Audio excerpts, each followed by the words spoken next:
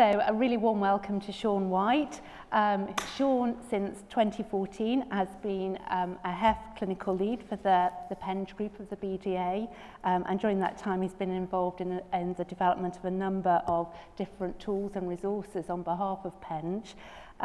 Since 2004, he's been a member of the Dietetic team within the Sheffield home enteral feeding group, and his particular interests are in the support of people with motor neuron disease, and particularly with respect to supporting them whether over the difficult decision as to whether they should have a gastrostomy placed or not. So we're delighted that Sean has recently been successful in being awarded an NIHR, I always struggle with that word, Clinical Research Doctoral Fellowship. So we look forward to seeing Sean's publications in the future. But over to you, Sean, now. Yeah, thank you very much. Yeah, what I'm going to be speaking about for the next 15 or 20 minutes is how we make the complex, emotionally complex and ethically complex decisions to start clinically assisted nutrition in people who don't have capacity to make the decisions themselves. And I'm going to refer to it as the term as in clinically assisted nutrition because that's what it's referred to in the professional guidance, but it's equally relative to enteral or parenteral nutrition. So before we get involved in making these decisions, we do have to have a really strong, good understanding of the underpinning law and professional guidance that guides how we should make these decisions. With regards to the law, the most important bit of legislation is the Mental Capacity Act. And what this bit of legislation does is it protects patients to ensure if they do lose capacity that we do make these decisions in their best interests. It ensures that when we're making judgments about capacity that we're doing it in the right way and we're justifying why we feel they do lack capacity. And it also gives patients, people, the facility to make decisions about their future selves. So if they lose capacity in the future, they can lay down some preparation for that to make decisions about how they would feel and what interventions they might want in the future.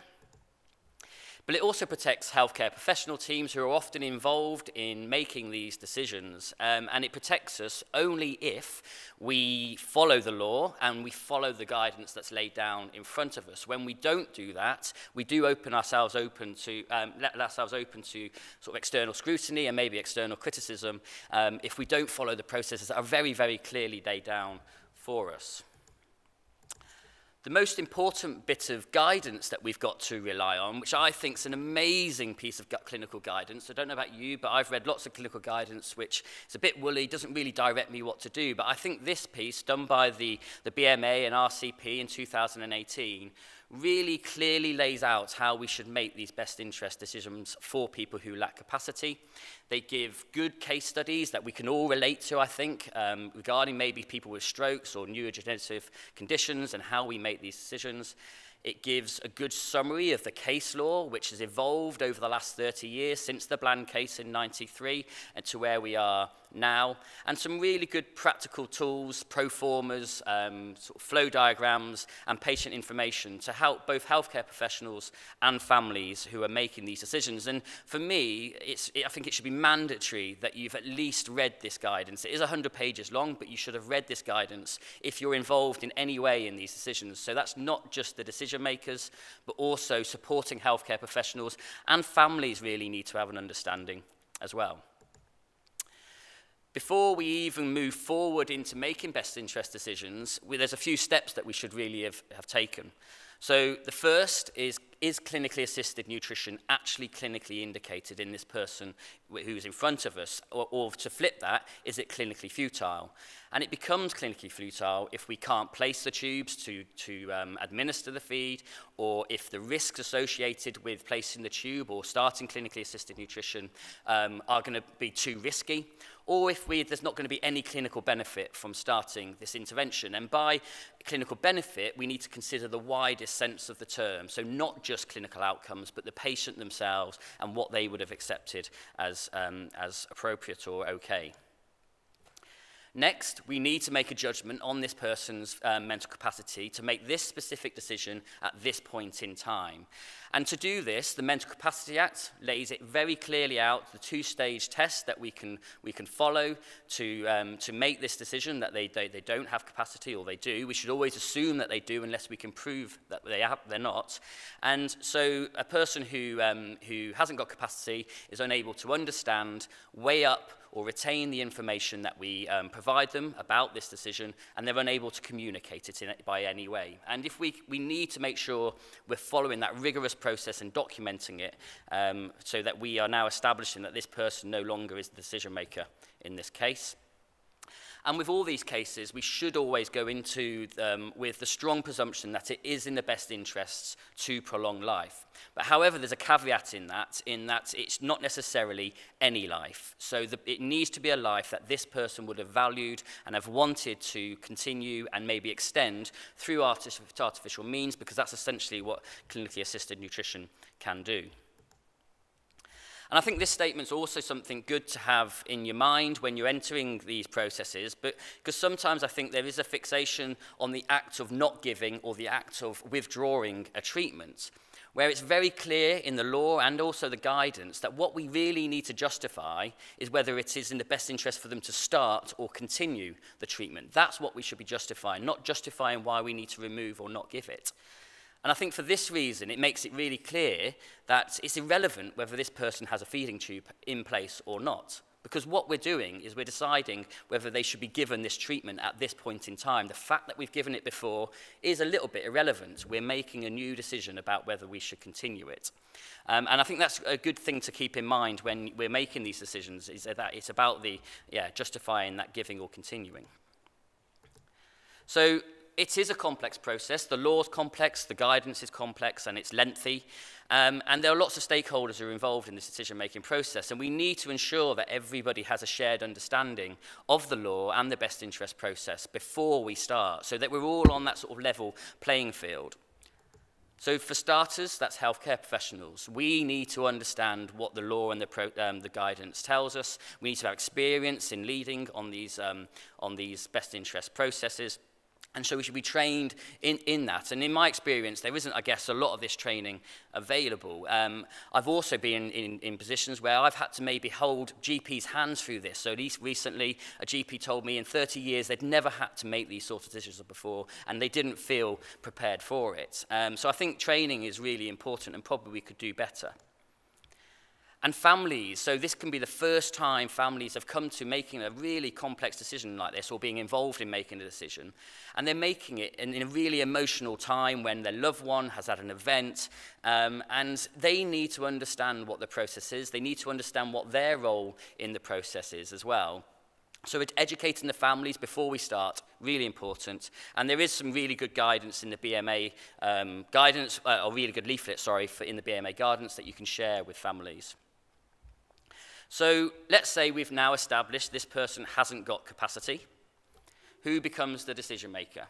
So you'll see next of kin, often written in patient notes, but next of kin has no legal status with regards to decision making, but often they are the people that we do need to consult with, because they're often the person's loved one who will understand and who know that person really well and be able to present that to the best interest process. But sometimes we need to correct any misconceptions that they are the decision maker, and do that early and obviously in a very sensitive way. Has the person written down an advanced decision to refuse treatment in the past? If it's valid, so if they've recognized that not having the treatment could shorten their life, if they've signed it and it's been witnessed and they had the mental capacity to make it in the first place, then we should treat that as if the person is telling us that themselves. And if it is a valid ADRT, then there's no need for a best interest process. The patient is the person making the decision. And if they haven't done that, is there a health and welfare lasting power of attorney? This assigns that responsibility to either a friend or a family member. It can be any individual, really. And they become the decision maker. But what they can't do is just make a unilateral decision about this is what I think is best. They still need to follow the law. They still need to follow the guidance and assimilate all that like we would if the clinician was making the decision before they make a decision. But they essentially become legally the decision maker. In my experience, this is very rare that you see these decisions or the LPAs, and often it's the clinician ultimately who becomes assigned the decision maker.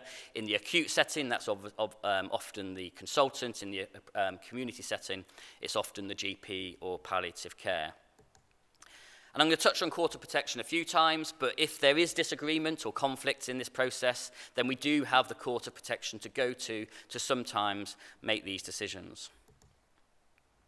So who should be consulted? So we're going to get into the actual decision-making process here. And we should be consulting with anybody who is involved or has a vested interest in this person, who knows them, who understands their case clinically or from the family point of view. So from a clinical team point of view, their role is to assess the patient, make a diagnosis, and maybe suggest a prognosis. What's their quality of life, their function going to be now? What's it going to be in the future? What's their scope for recovery? What are the outcomes going to be with or without clinically assisted nutrition? And Justice Cobb detailed these list of questions which are really, really important to cover within that assessment. This was from a paper by Andrew Rochford, recent, which was a really nice paper about this difficult area in practice, and he suggested we should be asking a really simple question. What are we trying to achieve by commencing clinically assisted nutrition or continuing it? We need to ensure that assessment that the clinical teams have made is simply communicated to the families using simple language so that everybody can assimilate that into their thinking. We shouldn't sugarcoat the outcomes or the expected outcomes, so we should be realistic. We should be honest about where this patient is and where they can potentially get to. And because there is often uncertainty with maybe recovery after a stroke, then we need to give a worst and best case scenario. And then we need to decide, is that best case scenario going to be good enough for this patient? Is this what they would have wanted? This may open the door to trials of clinically assisted nutrition where you set clear targets about what you are trying to achieve. And if you don't achieve it, then maybe you need to review and decide whether it is something that needs to be continued. So probably the most important group is the family, and we use the broadest sense of the term family when we talk about family, so not just blood relatives or spouses. Then we should be reaching out to anybody who knows that person, a family friend or a carer who has had conversation, understands who that person is, what they might have felt being given this really difficult choice. So we shouldn't be just going for the easy option, the one person who comes onto the ward to speak to the patient. We should be going further afield than that. Even if they haven't got capacity, then we should be involving the patients, if we can, using speech and language therapists so they can engage in the discussions as much as they can. And if there are no significant others, then we should recruit or invite in an independent mental capacity advocate who will ask all the questions that a family or a patient would have asked themselves about this intervention and also the scope for recovery. And we're doing all this to try and make a decision that's as close to what the person themselves might have made, and that's in their best interests. And then we need to do something with all that information. The judge from the Bland case in '93 suggested a balance sheet exercise where you do a pros and a cons to starting or not starting treatment, withdrawing or continuing.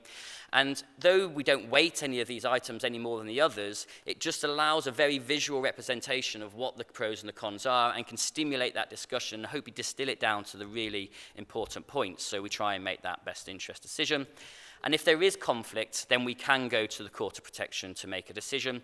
And there is a good website where you can read some of the rulings from these cases on the website.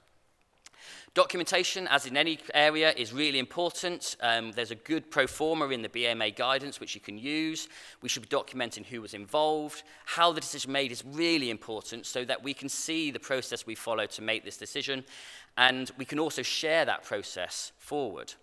We should be clear about what decisions being made, whether this is a trial, what outcomes are we judging ourselves on, and we should be sharing this information, not just amongst those who have just made the decision, but also forwarding it on to those who might have to review it or implement this maybe in the community. So often we're implementing clinically assisted nutrition in the community setting. So we need to understand, as GPs, home enteral feeding teams, understand how these decisions were made in the first place. And again, I'm not convinced that always happens.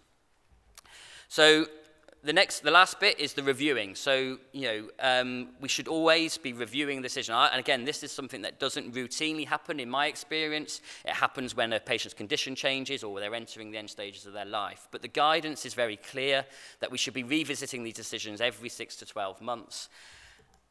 Whose responsibility is that? I think that needs tidying up, because at the moment it's no one's responsibility, so that's probably why it doesn't routinely happen. I think in the community you could make arguments for it being the GP or the acute teams that place the tube in the first place. We should review any goals that have been set. Are we meeting those? If not, should we think about withdrawing? We should assimilate new information. So is the patient improving? Is there more scope for recovery? Is there any new information that's come through from the family? And repeat the whole with the same rigor that we made the first decision. Not just lip service, repeat the whole process again. And we'd then make a new decision to continue the treatment or not. And it's the continuing that matters.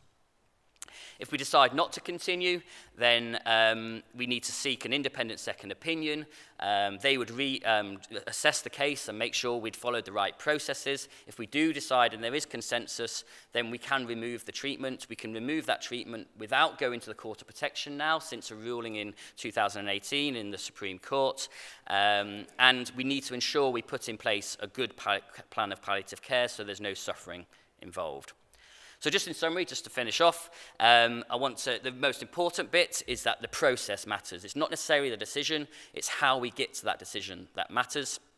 We should involve all relevant stakeholders, not just those that are easily accessible.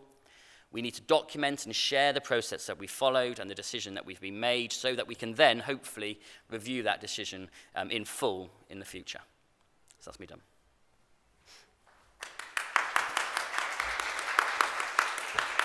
Thank you. Do we just stay here? Yeah. Thank you so much, Sean. Can we just ask if there's any questions from either the floor? I cannot see any questions been posed via Slido, but thank you, David. Sorry. Can I ask a question? Sure. That's the gold standard, right? Mm-hmm. But if you're actually involved in acute medical takes and everything, it's just chaos, isn't it? The NHS is a firefighting machine, and we've had a day of presenting and recognizing how funded dietetic services are, for example, and to achieve that it's a lot of time. So I'm not sure how you get people round the table. If any of us in this room think about just organizing an MST, you want to bang your head off the wall trying to get 6 people to agree to meet for 20 minutes. So how do you really do that, Sean? How do you make that happen? So I agree, resources are sparse. So I think people are spending time making these decisions already. I just think, and maybe it's just how we're spending that time. Using things like we've got pro formas available to guide the process and make sure, and I'm sure lots of these things are being done, it's just maybe they're not always being documented as done. My experience was more in the community setting, and I've seen really good examples of this and people making time, because I think they recognise how important this decision is for people. And I think once you get people in a room, and that's the key thing, is not doing it in piecemeal maybe, doing it through individual conversations here and there. If we can just make that time for that hour or hour and a half that we need to really do this properly, really nail the decision, and then we know that this is continuing a treatment which is going to continue to keep someone alive who may not want to have been kept alive, and that's huge. So I think I completely accept the time thing, but I think it's time worth spending, to be honest, and it's law. We have to do it. And at the moment, we're not open to maybe external scrutiny. I think if the CQC start coming in and have a look at how we make these decisions, then it will probably heighten the priority of how we do that. And that was one of the recommendations of the guidance. And there was a recent Freedom of Information Act which looked at whether we do this or not, and we don't, and it's something they recommend that we should be doing. So because I'm very passionate about this area, I think I don't buy that as an excuse. I think we have to do this. It's so important. Yeah. Okay, well, on the note of the law, it's law that we keep to time, I'm afraid, Sean, this afternoon. So thank you.